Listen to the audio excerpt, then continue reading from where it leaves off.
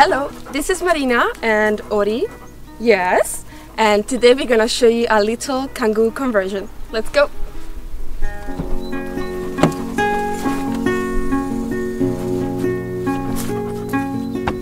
Okay, so the first thing you see when you come in is, well, the bed and the kitchen, which is basically the main two things in the van.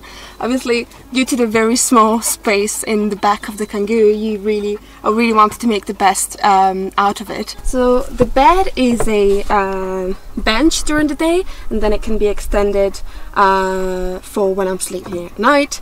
And I really like it because it kind of it holds a lot of storage underneath. So it opens up in two different sections, and so in here I have my clothes and my ukulele, and I also have a small library to keep my books. And then on the other section, that's where I keep my jewelry stuff and my shoes.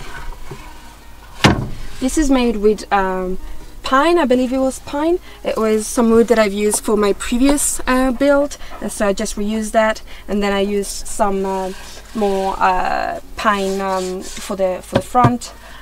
The bed is 150 long and I'm 165, and it's wide 80 centimeters when it's extended. It's very comfortable for me because I don't sleep straight. I sleep with my legs bent, and I can fit myself and Ori in it, and we sleep very comfortably. I still haven't been able to reupholster the foam, so it's still like showing, but I'll do that soon.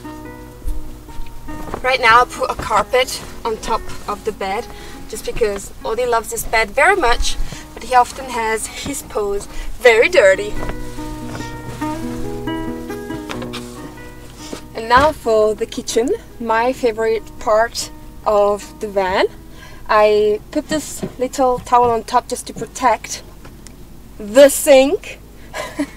This is making such a big difference. Beforehand, in my previous build, I didn't have a sink, and this, let me tell you, is a life-changing thing. So this is a sink with a hob unit, and it's from Dometic, and I love how it looks and how it's like a table, so you can put stuff on top. And so when you open it, it stays up itself, which is nice.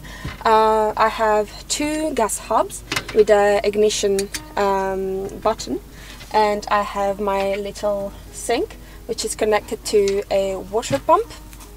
So on the side I have a little magnetic strip where I keep my knives and like various things, and I have my little brush, which is super useful if you live in a van. And then I have, this is my storage space for the kitchen. I've decided to put sliding doors just because the space between the bed and the kitchen is so small that any other kind of doors wouldn't really have worked. So sliding doors are perfect because they don't take any more space. And all I've done is I build up some rails with wood. They are not very smooth, but they were cheap, so I'm happy with that. And I left one of the door rails free to go out, so if I wanted I could use this door as a table. So underneath I have some cleaning stuff and my little gas bottle. Then above I have some cooking stuff in a shelf, and then some more pans, my coconut oil, which I use for everything, a little kettle that's powered by the cigar socket, just in case I don't have any gas and I want to have some hot water. And then below I have just my food, a lot of chickpeas and beans. And then on the other side, that's where I keep my water tanks and my pan. So I have 15 liters, I think. No, it's actually 10 liters water tanks, and there is one for wastewater, of course, and one for clean water. On the back of the sink I have like my little spares where I keep my tea and my sugar and my salt, a little random candle holder Buddha, And then I've put some hooks on the roof to keep this little basket where I keep my fruit. And then this little mug, which obviously always falls when we're driving, so I take it off. On the side here I've added some little cacti. Is that how you say it, plural, cacti? And I love these little holders, magnetic holders, because they're actually handmade by an Italian artisan, and it's olive wood, non-painted olive wood, and I just find that they smell delicious. And also I've asked the artisan to add a personalized words underneath, and I love it because it says "sunlight over me," which are the lyrics from a Fleet Foxes song that I really like. So I think this adds a nice little touch to the kitchen. So here I've got my switches for the water pump and for the ignition. I decided to have some extra switches that really were necessary, just because I had bought 3 and I only had used 1, so I thought it would be a good idea to add an extra switch to everything. And then on the side I've also added this little table, which comes super useful because it gives extra space to do things.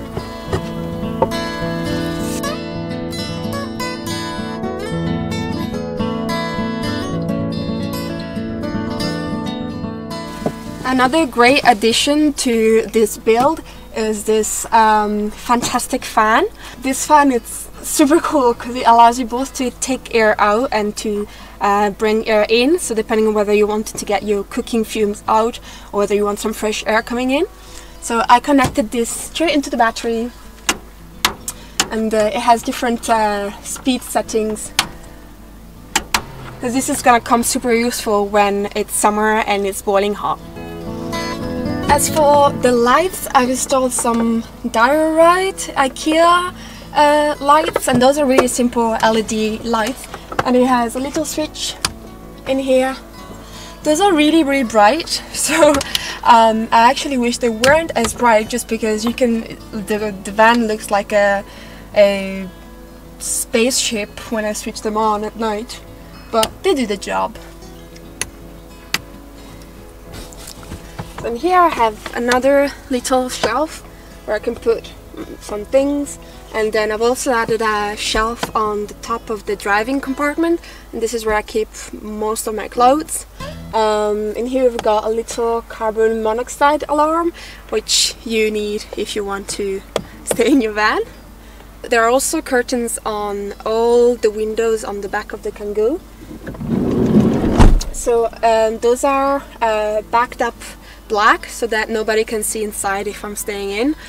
I will say that at night, if the lights are switched on, people can still see inside, so that's why I use some reflectix on the windows to avoid any light passing through. This is where I keep my battery and where I have everything connected. In here I have a little electric box with the fuses. The battery is connected to the main battery of the car through a split charge relay. And here I have an inverter that allows me to charge all of my, phone and computer and whatever needs 240 volts. So on the passenger seat of the van, it's where I have the most of mess. This is where I keep everything that can't fit in the bag. So I have my banjo, my little darbuka, I have a paddle. And this is where I keep my shower tank. So this is a 30-liter tank that I use mainly to shower myself, to shower the car, or to shower Odie. And I use it with this 12-volt shower that can be connected to the Seeger box. So I hope you enjoyed the video. I will be posting videos on how I made the kitchen, the bed, the curtains, the roofing on the channel, and also some blog posts on the blog.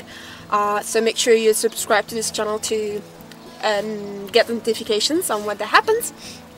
And you can also find us on Instagram and Facebook. So I shall see you there. Goodbye!